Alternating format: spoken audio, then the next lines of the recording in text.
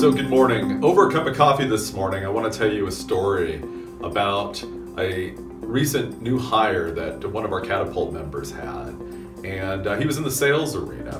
And we were talking the other day about the benefits to him of using a CRM system and building what I call a closed loop marketing system into his processes. And he was pushing back. He's like, I want to go face to face. I got to meet people face to face. And I'm like, okay, I understand that. And I think that's better. Anytime you can do that, it's more effective. I'm like, well, how many people can you see in a day? And he's like, I don't know, 8 or 10. I'm like, okay, great. How many days a week do you work? And he works a normal week, five days. Okay, so wait, great. We can see, whatever that is, 40 people. I think my math's still pretty good. So the problem is that those aren't quality interactions, one, and two, it's very, very limited.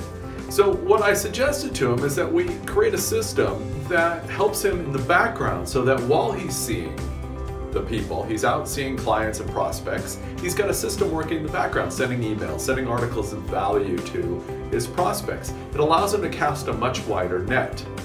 And what I was explaining to him is that you have this intersection that comes between what I consider trust and timing.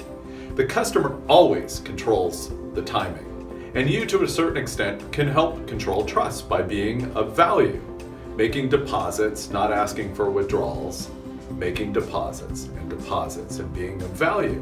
When that prospect needs a service or the good you're offering, hopefully they'll remember you. And if they remember you, perhaps you get invited to their procurement process. When you get invited, I'm highly confident that you got a pretty good odds of getting the project.